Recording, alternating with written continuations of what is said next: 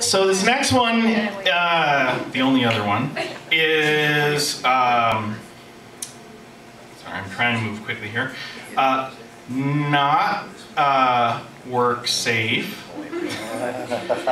And it goes along with my affinity for a certain technological advancement and the benefits thereof.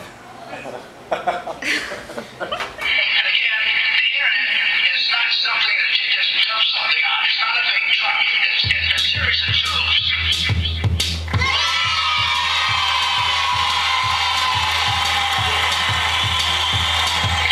Just the other day, internet was sent by my staff at 10 o'clock in the morning Friday. I got it yesterday. Boobs. Boobs. Boobs. Boobs. Boobs. Boobs. Boobs. Boobs. Boobs. Boobs. Boobs. Boobs.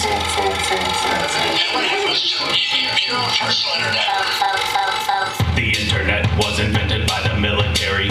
Big Brother wants to use it to control the masses. You might think it didn't work, but to the contrary, we are enslaved by the boobies and the asses. Of course, there's Google and the wondrous things that it can do. We can see satellite views of our neighbors' houses, but we prefer to spend our time watching people screw other people and their boyfriends, girlfriends, and their spouses. The internet, a series of boobs.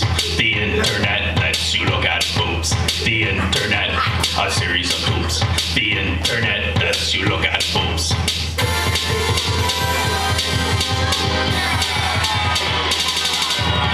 There are things that I've seen I wish I could erase from my memory, like 2 girls, 1 cup. I got rickrolled when I tried to wipe it off in case my computer crashed. I wish that I could back it up, but if I'm careful I can see memories galore. And if they give you crappy pop-ups then remain calm, they may redirect you some interesting sites like www.yourmom.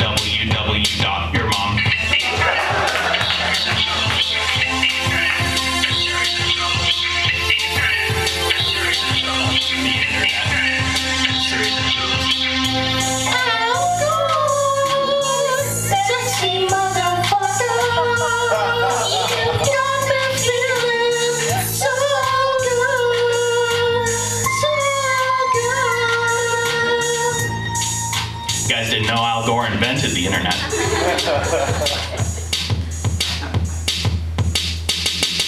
The internet, a series of tubes. The internet lets you look at boobs.